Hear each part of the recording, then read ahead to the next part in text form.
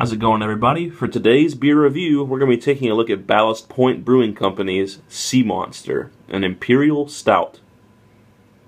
So what we have here is an Imperial Stout by Ballast Point.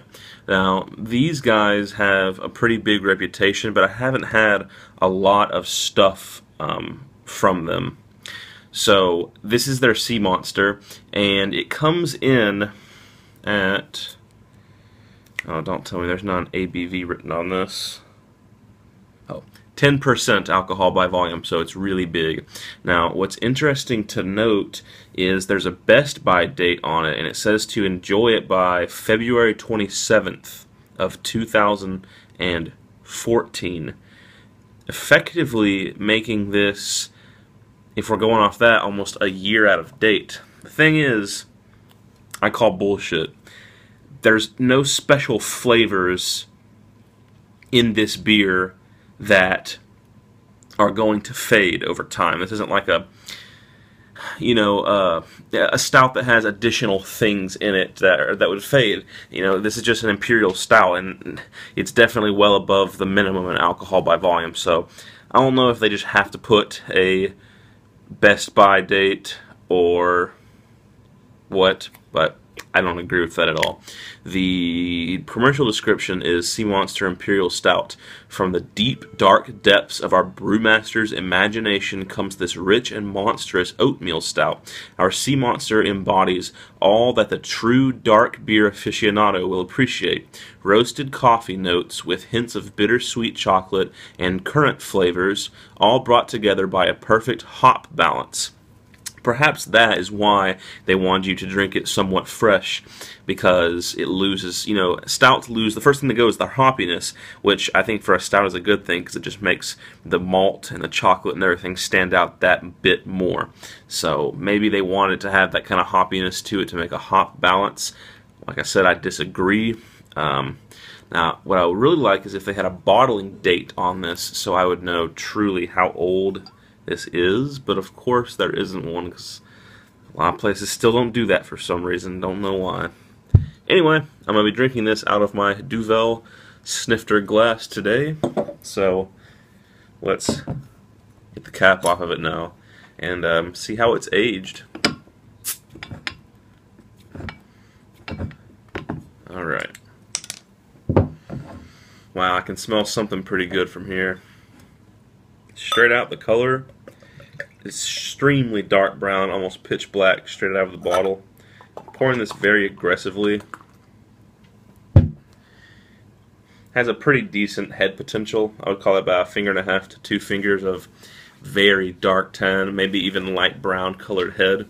No need to hold this one up in the light because it's pitch black. You can't see any light through it.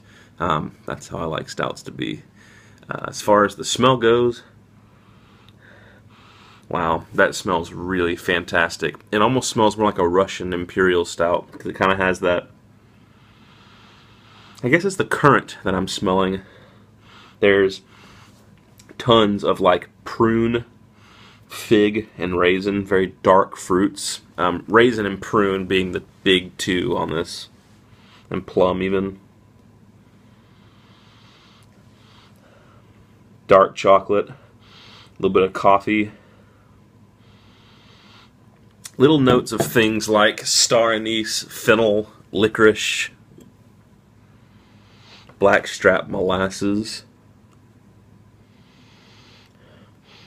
And just that kind of almost herbal, medicinal quality. I know it takes someone who's really into a certain type of like beverage to know that a medicinal note isn't always something like it. It sounds like it's nasty. It's not.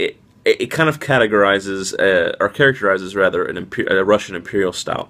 It's just sort of this herbal, medicinal kind of tone that goes along with those fennel, star anise, and licorice smells and tastes usually too. And it's very complementary to them, so it's a good thing. But smells fantastic. Just a little bit of alcohol on the nose, not much though, which is impressive considering it's 10%. So let's give it a taste and see if it's good, even though we're about a year past their best by date.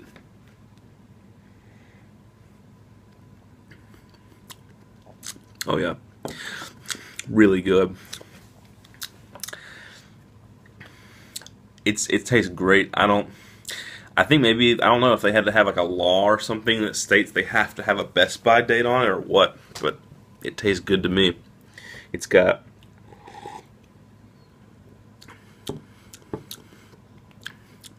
sweet, lightly smoky malts up front.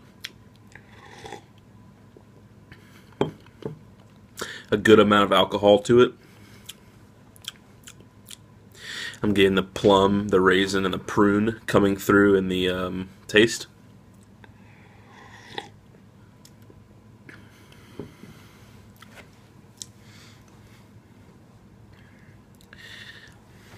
Definitely getting bittersweet chocolate in the back. Nothing too crazy as far as the coffee goes. I mean, it's definitely present.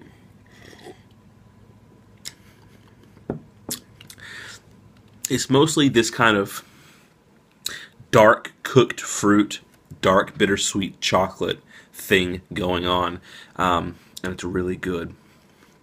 As far as a rating goes for this, I would say in the style, I'd probably give it about an 89 to a 90 in the style. It could definitely work on the coffee just a little bit, but it's also doing a lot more on the dark fruit sides of things than most stouts do. So maybe I'll actually bump that up to about like a 91 in the style, because I do like that they're focusing on that, or at least it seems like they are. And then for my own personal rating, to me, very good stuff. I would probably give this about like a 97 out of 100. Really high up there for me. I'm enjoying this one a lot. So if you see it, I say don't be afraid if it's past the best by date, because it doesn't matter at all. It's delicious as it is right now. That has been my review of Ballast Point Brewing Company's Sea Monster Imperial Stout. Hope you guys enjoyed the beer review as always, and stay tuned for the next one.